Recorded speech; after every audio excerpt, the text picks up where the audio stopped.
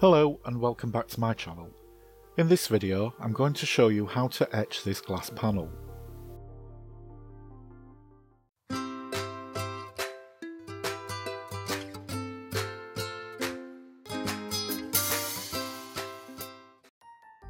I'm currently upcycling this small cabinet and this door is glazed and I want to etch a design on it as I want it to become an apothecary cabinet.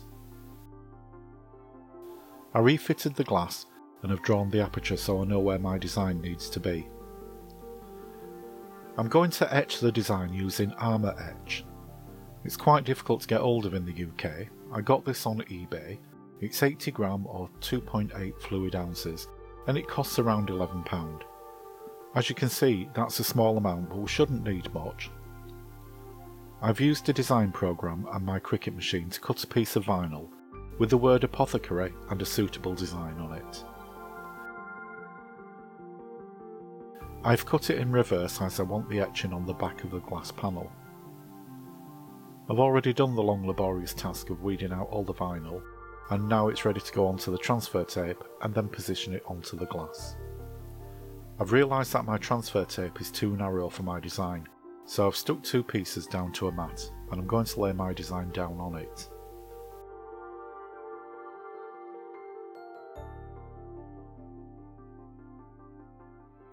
Using a flexible plastic scraper, I'm lightly burnishing it to make sure there's no air bubbles and the vinyl is well stuck to the transfer tape.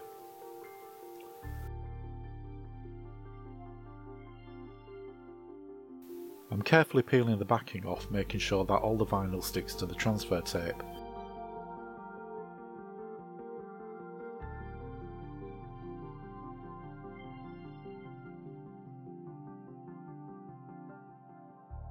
Some bits need more burnishing to get it to stick.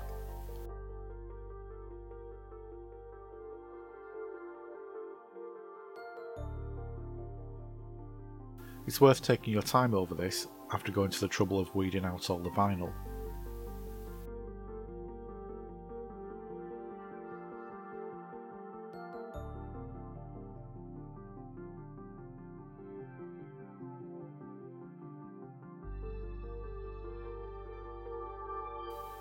I should now just be able to place the glass over the design, ensuring it's correctly aligned. I'm turning it over and giving the tape a really good burnishing with the scraper. It's important to make sure all the vinyl is well adhered to the glass, as any loose areas will allow the etching cream to seep underneath and ruin your design.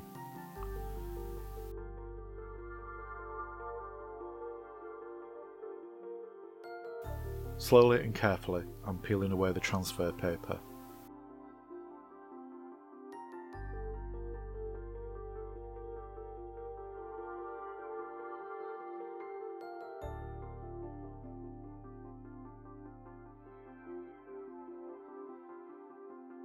I'm just going over the vinyl again to make sure the edges are well stuck down and there's no air bubbles.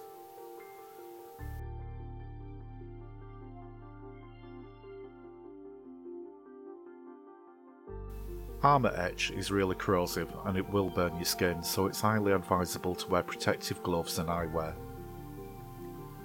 The container has a childproof lid and it should be kept away from children and pets.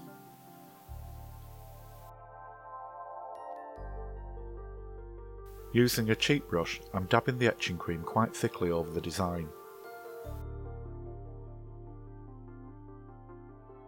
Make sure before you start you shake the container of etching cream well, as it can get quite thick.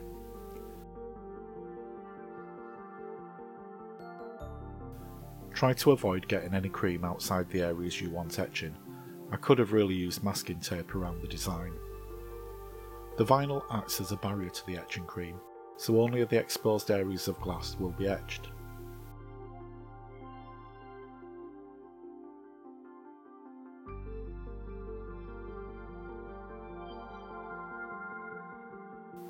Use the brush to agitate the cream for about 5 minutes, adding more cream where needed.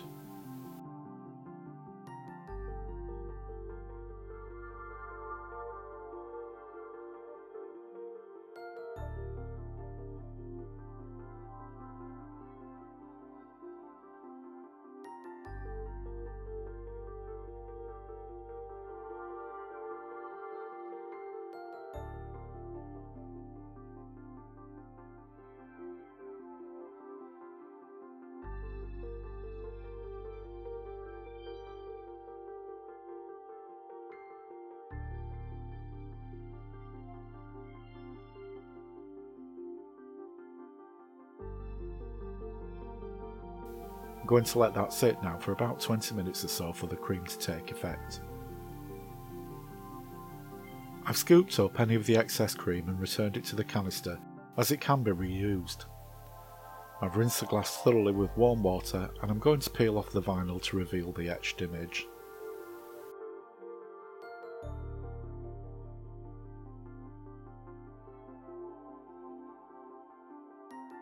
As I'm removing the vinyl, I can feel with my fingernails that the etch has taken.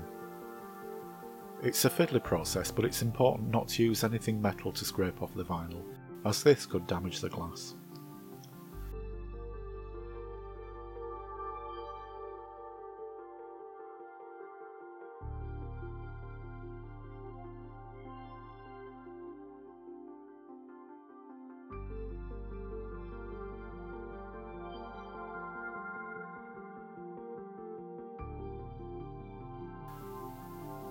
I'm going to give it another wash and clean the Sharpie marker off with isopropyl alcohol.